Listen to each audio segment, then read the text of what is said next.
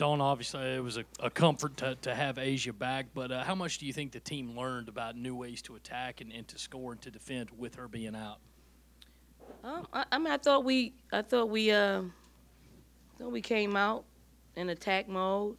I thought we didn't make as many shots that we would have liked to make, but I thought it was different types of shots. There were jump shots, there were shots going to the rim, there were shots, we were trying to get inside as well. So they were coming from a lot of different places, and if they go in, I think we separate ourselves a lot sooner than what we did in the game.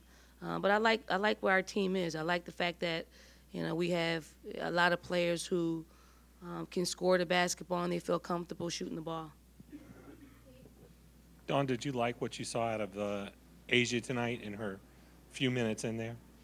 I did. She came out aggressive. She looked like she missed playing the game. Obviously, we wanted to play her minimal minutes just to get her acclimated to playing a little bit. She worked hard in rehab, and she put herself in a position to play today and not further injure her ankle. And when you dangle a goal in front of a player and their body responds and they're psychologically they're where they need to be, you reward them by putting them out there.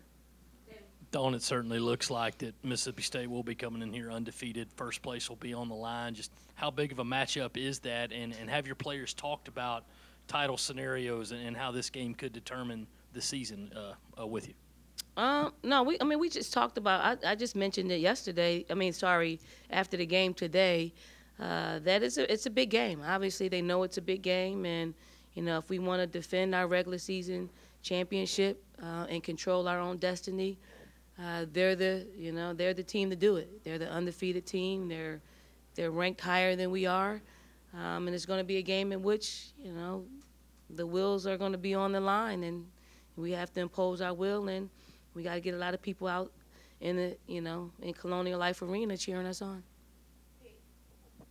Dawn, have you seen Vic building his program there kind of along similar lines to the way you built things here? Yeah, it's similar. I mean, I think he's got there a little bit quicker than we got there, that's what it's about. You got to get kids in there that believe in your vision, that are like-minded, as you, and once you do that, they can be not as talented as the rest of the country, but when they play as a cohesive unit, they played together they logged a lot of games and minutes together, and they're used to playing with one another. They're the most seasoned team that's in our league, so we're looking forward to the matchup. Ole Miss was hanging around there in the first half, and you have a 13-3 run, and all of a sudden it's 15 points at halftime. How big was that for tonight's game? Well, I mean, we knew that they were going to hang around a little bit. No one's going to lie down and die on us. Obviously, every time that we play, it's a big game for everybody, and it's not going to can't beat them in one quarter. It takes a 40-minute period, and I thought.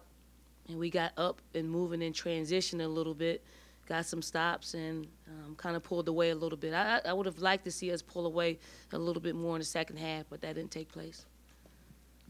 Coach Insel told us that it was 4 years of misery playing against Atlantic Coats, and he thinks that she doesn't get the attention she deserves nationally. Do you think she's underrated almost in too many minds? Underrated? I'm gonna wait to answer that, to make sure that people will do the right thing.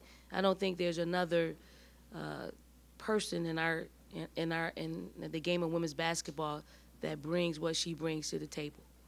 So without question, I just think that she's, one of a kind. Her mobility, her efficiency, and she's put us on her back night in and night out. So I don't know if she's underrated, but surely, when you talk about South Carolina, you talk about Elena Coates and you talk about Asia Wilson. So I think we have two of the best in the country, without a doubt.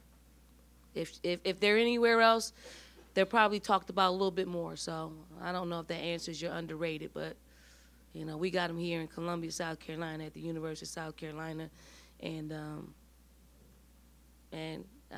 I'm quite sure anybody else in the country would take her.